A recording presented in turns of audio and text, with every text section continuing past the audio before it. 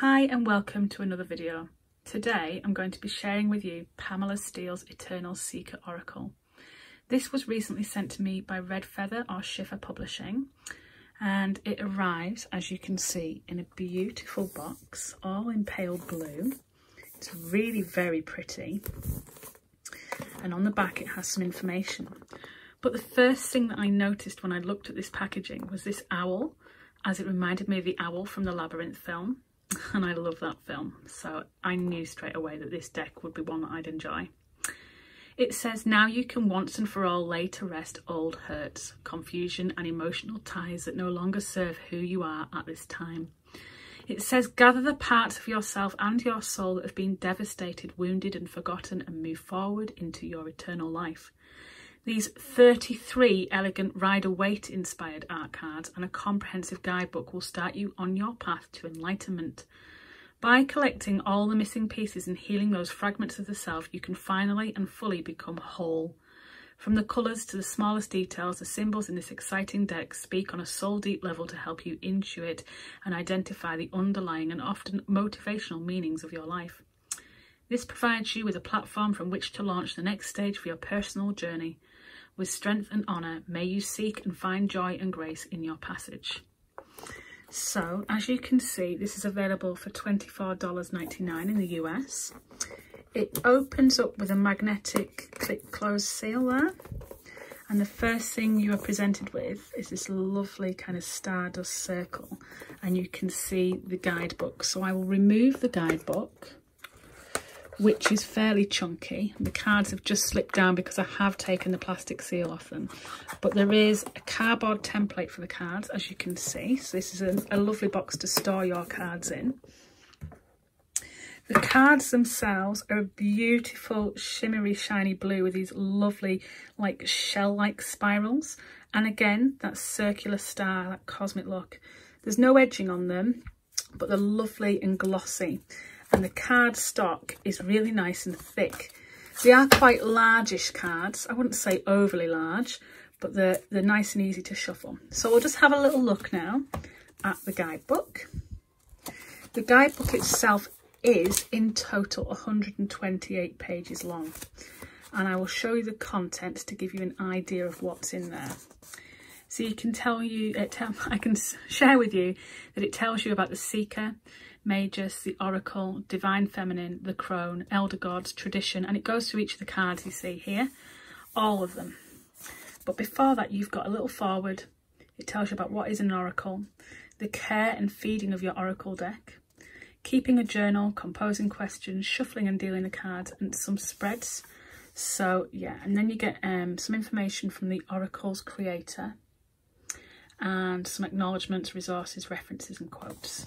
So you can see here we've got a foreword, and then it tells you about readers' ethics, and it's a really lovely guidebook. It is colour printed, and I'll just flick through. So there's the spreads, and then you can see the pages themselves. It gives you a clear idea about the card, and it gives you the image of the card as well for each one. So we'll flick through all the cards quickly because you'll see them shortly.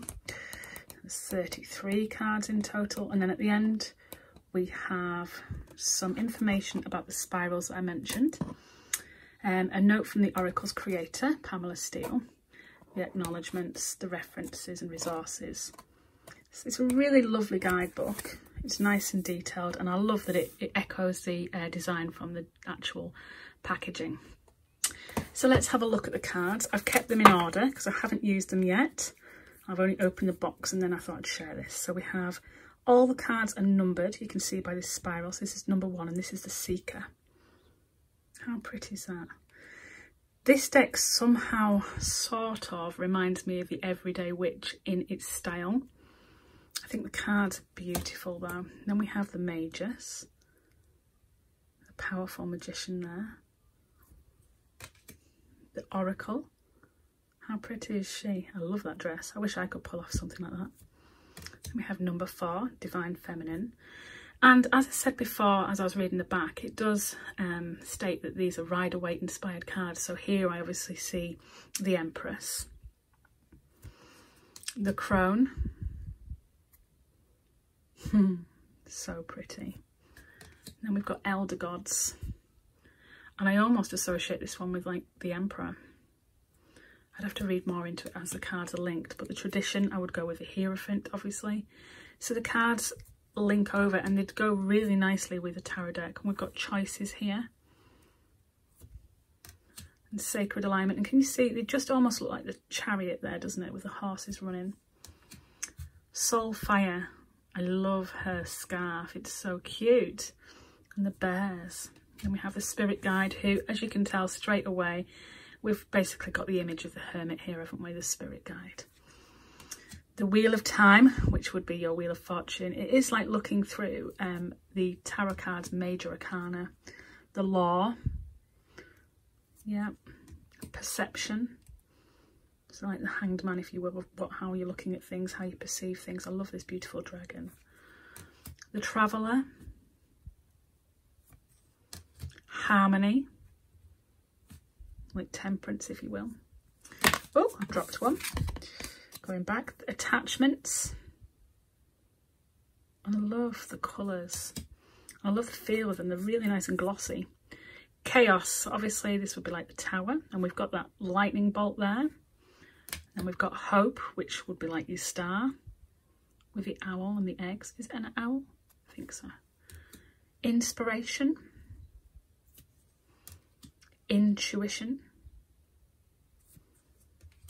Heart Song, which would be like the sun, wouldn't it? It's just beautiful. Rebirth, which I suppose you'd say is a bit like death. And then we have Attainment. I love this. I love how the face has got almost like the earth as a nose, and it's just beautiful. The Weaver. The Universe, which obviously is in the tarot deck, if you, well, the world or the universe, depending which decks you have.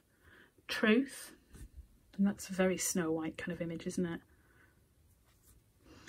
Shadows, and I love that she's hugging the dragon who's all dark. The Guardian. Wisdom. Emergence. So pretty.